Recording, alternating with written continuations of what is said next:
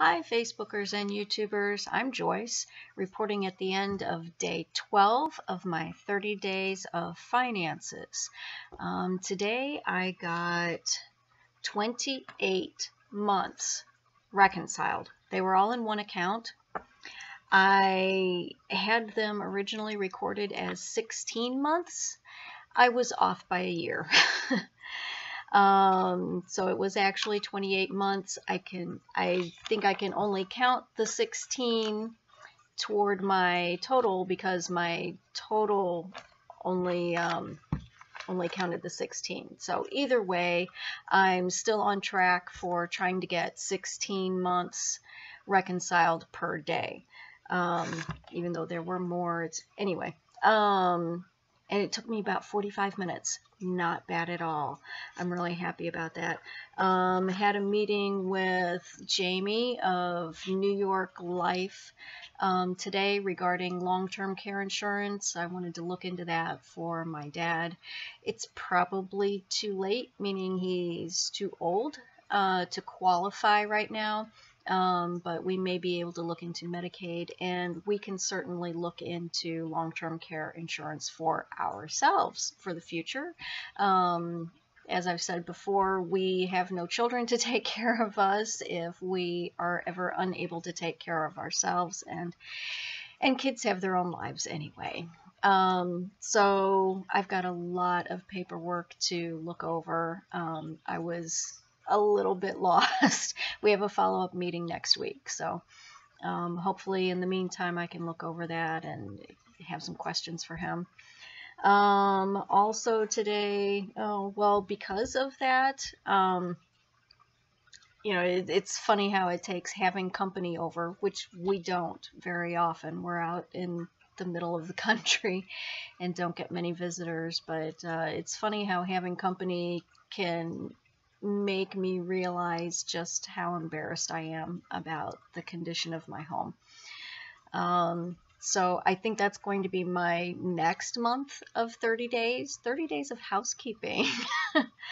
Anyway, we can talk about that next month. Lots going on this week for Let's Stay Together Pets, my charitable organization for pets and their people.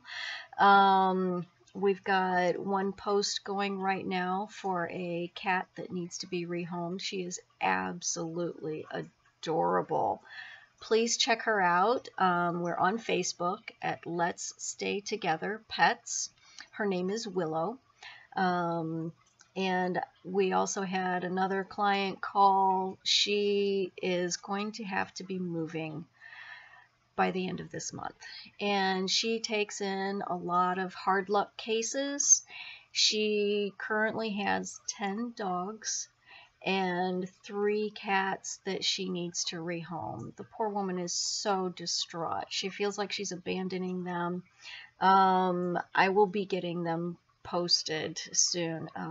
We still need to collaborate on how she wants it done, and hopefully we can get pictures and videos from her. So please check out Let's Stay Together Pets on Facebook, and pass on our posts, at least if you're not able to adopt any animals yourself. Tonight, actually this morning, my dad went to Denny's. It used to be his regular thing. It will be again, I'm sure. Before he broke his hip, he went to Denny's almost every morning. There's a group of guys he sits with and visits with every morning, and it's been almost a month now since he's been there. He felt like he was ready to go this morning, and we did get there. We had to use the wheelchair, and he had a nice visit with the guys, and he was not feeling well very soon after we got there. He thought it was a mistake. I think he's just not used to it. He's not used to getting out. It's been a while. So hopefully he'll be interested in going again in maybe a week or so. He got some rest when he got back to the nursing center, and he looked really good tonight. When I got to his apartment tonight, to take care of his cats, the one cat, Lucius, always greets me at the door.